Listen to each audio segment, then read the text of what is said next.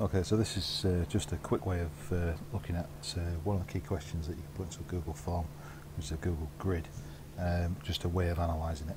I've just set up a quick Google form here with a grid style question. Simple, which is the best country to live, so those selection of, not countries but just areas, and then a grading 1 to 4. Unfortunately, when it comes out on the spreadsheet, they do come out as individual lines. Anyway, I'm just doing a little bit of analysis, so I'll just flick to the next stage.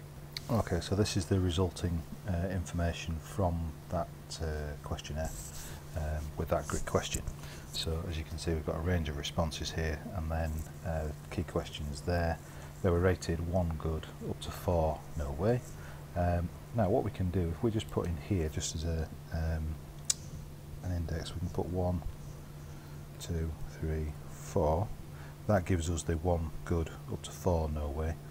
Now what we're looking for in here is an analysis of this data just to count up how many ones there are, how many twos there are, etc, etc.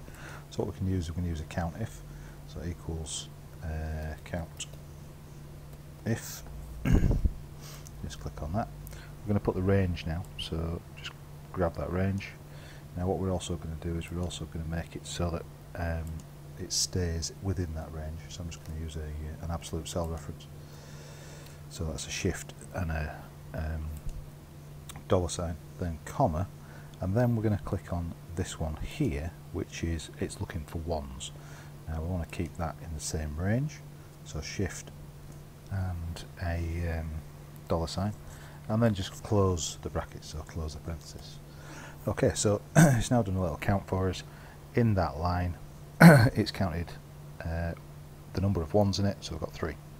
Okay, what we can do, we can also drag that down. So that gives us the number of 2s, number of 3s, number of 4s, dead easy. We can also drag that across. Okay, and then drag it down. And that starts to give us just a bit of analysis there.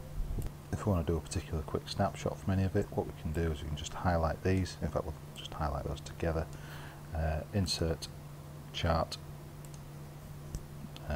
Probably easiest with a pie chart.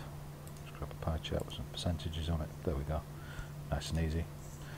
If we want to, we can just grab some of that out. No problem. Anyway, so that's just a quick little sample of what we can do. It should be relatively straightforward if we're doing it for the whole group.